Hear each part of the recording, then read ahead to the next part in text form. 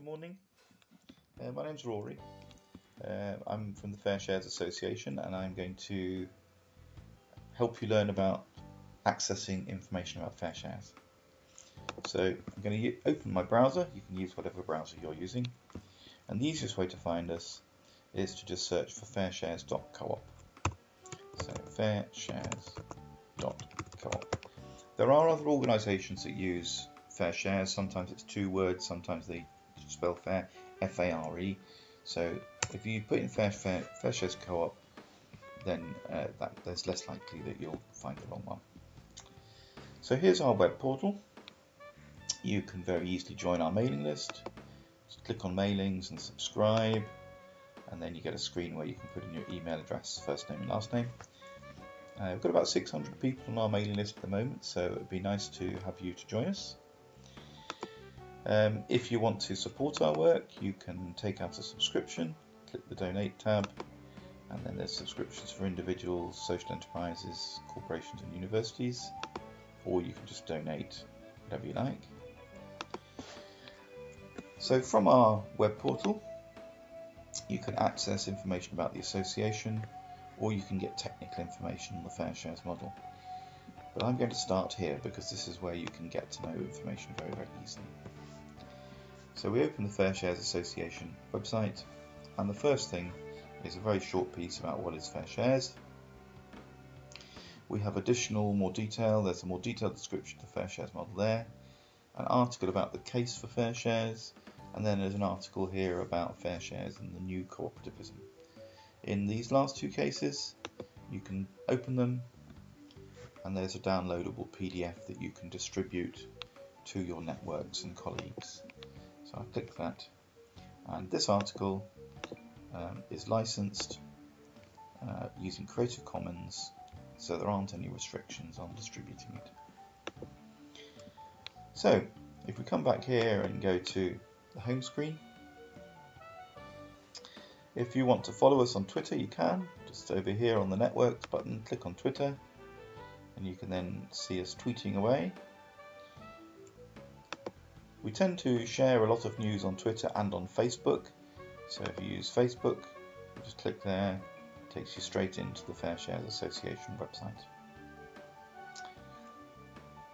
Okay, so that's how you can get to contact association members.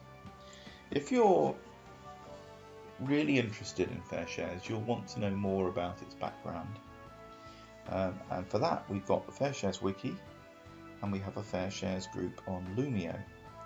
FairShares Wiki just describes things, but Loomio is actually a living FairShares model. It actually shows you how you can set it up and use it with existing organisations or new organisations.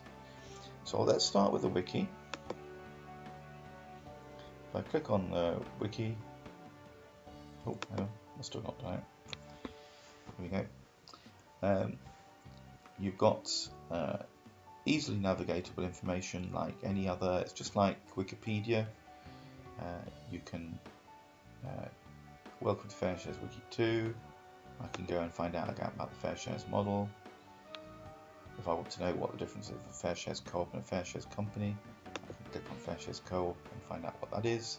There are three types. There's a social, a worker, and a user co-op. So it's very, very easy to navigate around. I can even download FairShares model articles of association. So these are the model rules that you might use in your own case.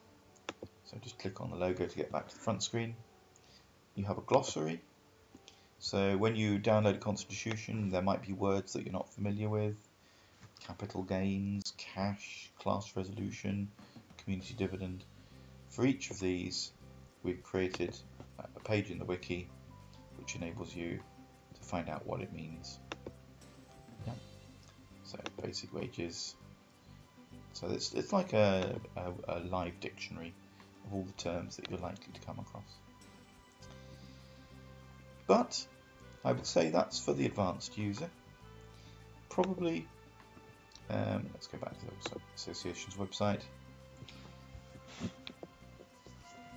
To get yourself understanding the way of thinking of the FairShares model, this Loomio group has actually set up an online community structured like a FairShares enterprise. It's a FairShares model enterprise. Because it's a co-op, the sovereign body is a general assembly, and then you have a group for directors. I can navigate for that and read about directors. Most people will be users or labour, so if I want to find out about the group for people who work there or who produce the goods and services, I can go into the labour members and shareholders, or I can find out what it's like to be a user of this organisation by going in to the FairShares model user members and shareholders.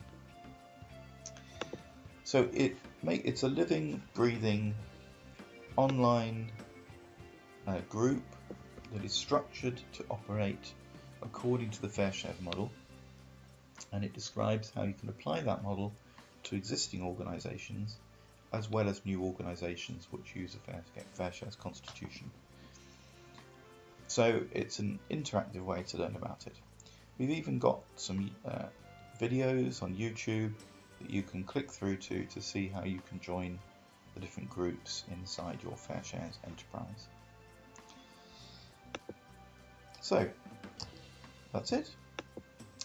We hope you like the resources that we've got available to you. There's other things to explore.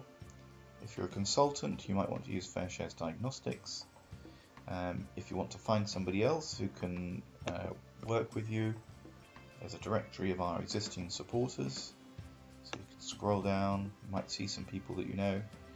They tend to all be people in universities or acting as consultants. There's educators, there's a few politicians, all of who share an interest in the model. And if you would like to join the community permanently, you can sign up as a supporter. So, we look forward to seeing you. Good luck.